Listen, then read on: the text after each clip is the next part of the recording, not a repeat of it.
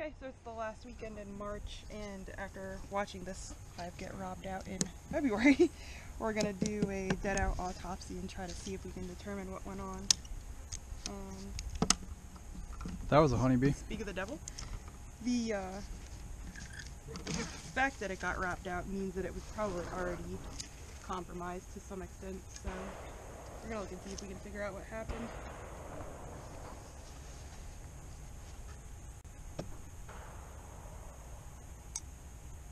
The dead ones on the inner or the outer cover, top cover. Here's their synthetic pollen patty.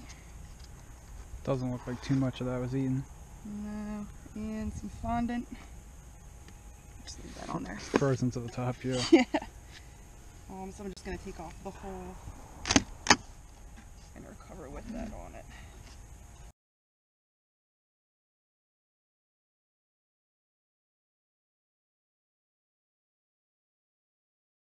Checking it out. Oh, you know what? I see the cluster. So if you look down in there. Yep, there it is. Alright, so let's take this top box off.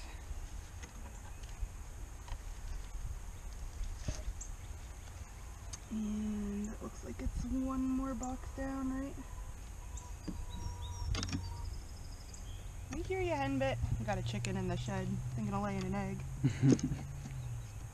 She likes to lay on top of the straw bales in the shed there.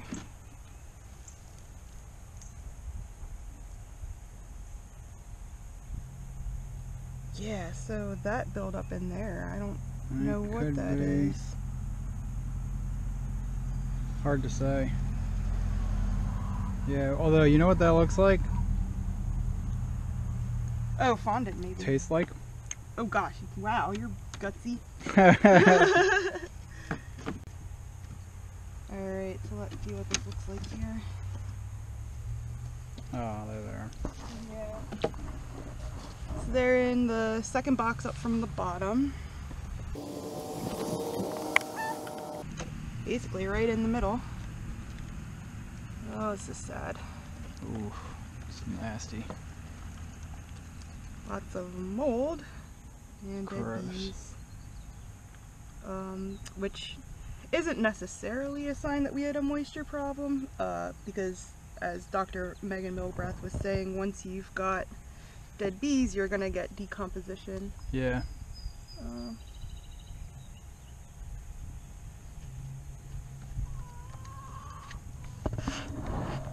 And yeah, you see a lot of bees head first in the cells, which is a Starvation. starve freeze sign, which probably just means that the cluster was too small going or into... they didn't have enough food, right? It's hard to tell. Well, they did get robbed, but the primary signs of robbing we saw were in February. Yeah. And we definitely saw what seemed like signs of life of this hive in January.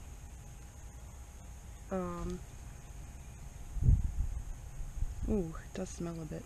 Yeah. But again, that's normal, you know, normal for having a lot of dead stuff. But in terms of cluster size, we're looking at something only slightly larger than a softball, which is frankly too small. And so what happens is they have a large surface area to volume ratio as compared to a larger cluster, which has a smaller surface area to volume ratio and is better able to maintain heat and also is more mobile within the hive to be able to move to food sources. So it's just bizarre because you just have this sense of them being frozen in time.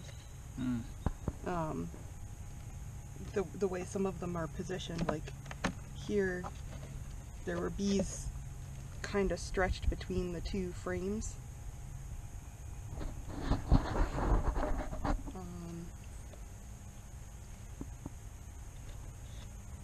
But Will and I were talking earlier about, you know, in our first beekeeping season, we didn't have any, wow, look at that damage to the comb. Yep.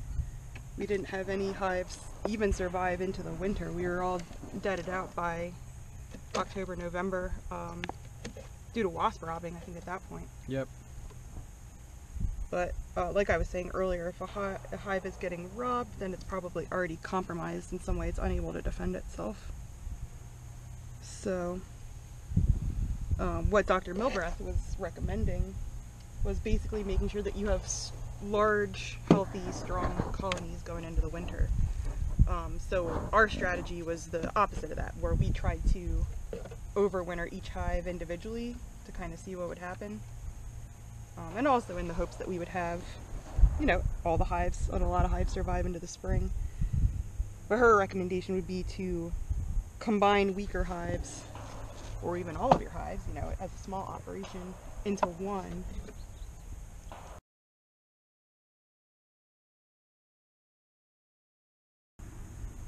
When I opened up the nuke and tried to do an autopsy, it was just lots of bees decapitated because of the mouse was in there eating them. Oh, yeah.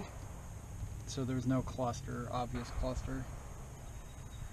So this is also like as far down into this box as we've been, really. I mean, one of the things that I was doing last season was really minimizing my intrusion into the hive, so I don't really recall ever getting all the way down into the bottom brood chamber.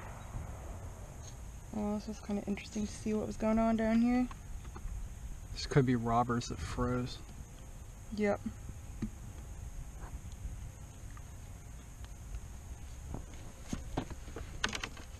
But yeah, it looks like the main cluster was in the second box up.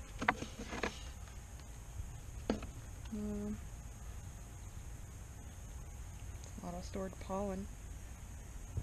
And there's really no reason for us to not reuse the wax that's not moldy, right?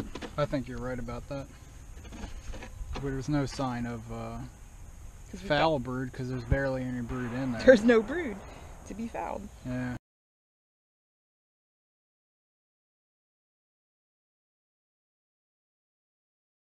Yep. That's all she wrote. You think that may have been the queen? Yeah, look at this. Small hive beetle. Oh, wow. That's the only one we've seen, though. That's a bummer. Just turned over the screened bottom board and found all of this webbing, as well as chew damage to the wood here, which is an indication of wax moths. Here's one of the larvae. So we're just scraping it off, and so here I'll scrape some more off of this side. You can see the larvae in the webbing there. Or maybe the technical term at this point is pupa, I'm not sure.